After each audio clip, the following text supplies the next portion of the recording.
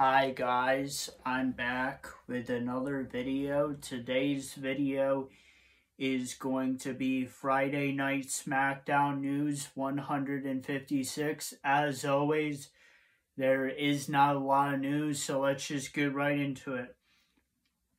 So the first thing is the quarterfinals match in the Women's King of the Ring tournament. Singles match, Bianca Belair versus Tiffany Stratton, winner of the singles match, and the quarterfinals match in the Women's Queen of the Ring tournament, Bianca Belair. Second thing, interview with Bianca Belair. Third thing, interview with Jade Cargill. Fourth thing, interview with LA Knight. Fifth thing, LA Knight and Carmel Hayes segment.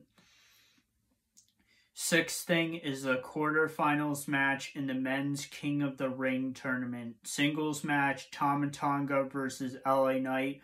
Winner of the singles match and the quarterfinals match in the Men's King of the Ring tournament, Tama Tonga.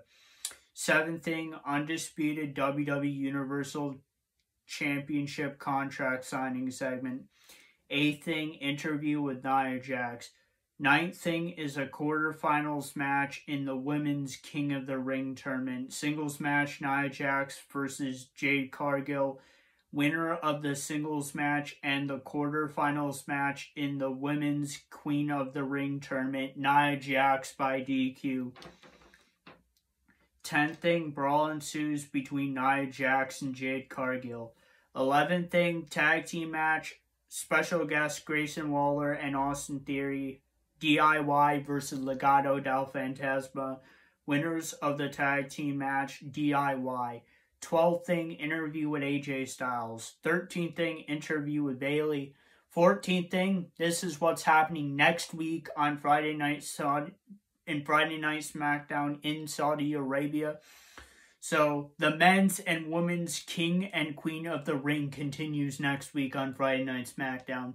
And that's the only thing that is announced for next week. 15th thing, quarterfinals match in the Men's King of the Ring tournament. Singles match, Randy Orton versus Carmel Hayes. Winner of the singles match and the quarterfinals match in the Men's King of the Ring tournament, Randy Orton. And that is Friday Night Smackdown News 156.